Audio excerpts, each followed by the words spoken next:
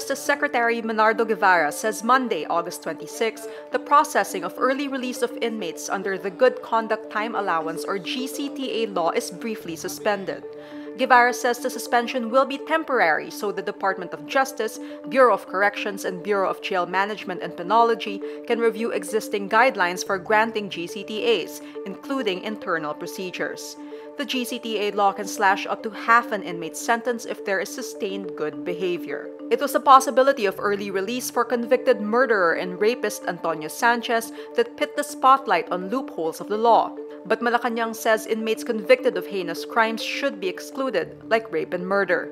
This will disqualify Sanchez from early release. Senate Minority Leader Franklin Drilon, the former Justice Secretary who prosecuted Sanchez and his 6 accomplices, calls the suspension a, quote, welcome development. President Rodrigo Duterte skips the National Heroes Day ceremony at the Libingan ng mga Bayani Monday, August 26. House Speaker Alan Peter Cayetano represents him at the event. Duterte previously skipped other noteworthy events like Independence Day and Rizal Day in 2017 and Bonifacio Day in 2018. In his National Heroes Day statement, the president urges Filipinos to be, quote, everyday heroes that uplift society as a whole. He adds, it is through our small deeds that the spirit of valor of our heroes can live on.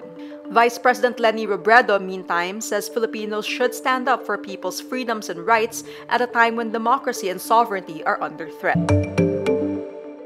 8 former senators signed a statement supporting a proposal to include detained Senator Laila de Lima in Senate sessions through electronic communications.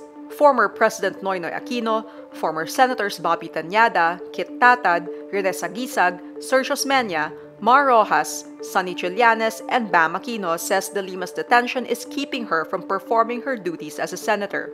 Their joint statement reads, quote, we support any similar initiative to enable Senator de Lima to vote on key bills and resolutions tabled in the plenary sessions, to participate in important meetings and caucuses with her fellow senators, and to personally conduct public hearings of her committee within Camp Crame in Quezon City.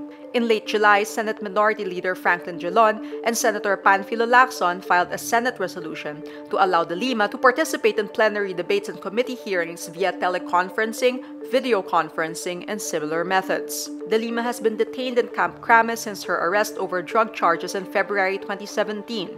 A fierce critic of President Rodrigo Duterte, she says the charges are a form of political persecution. Continuing her functions as a legislator, de Lima asks Google Philippines to be more aggressive in taking down fake videos on YouTube that serve political agendas. She cites a study tracking digital disinformation in the 2019 Philippine midterm election, which claims YouTube played a huge role in disinformation in the Philippines, especially in the recent May 2019 elections. The study tags several YouTube channels like Tokhang TV and Duterte News Portal, which de Lima says target opposition leaders.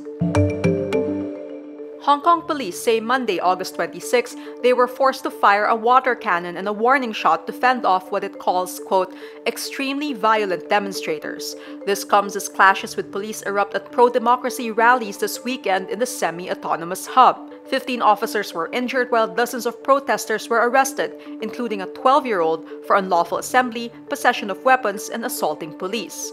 Police used tear gas against the protesters who had built barricades and thrown bricks and Molotov cocktails at lines of riot cops.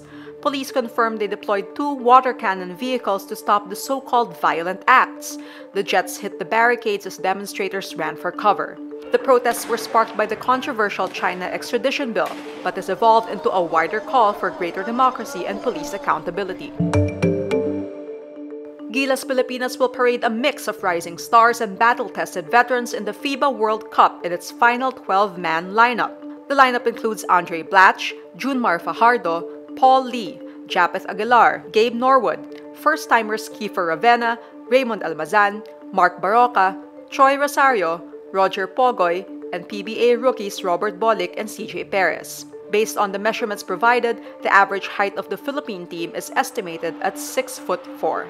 The Philippines will begin its World Cup race against Italy on August 31, then Serbia in September 2, and Angola on September 4.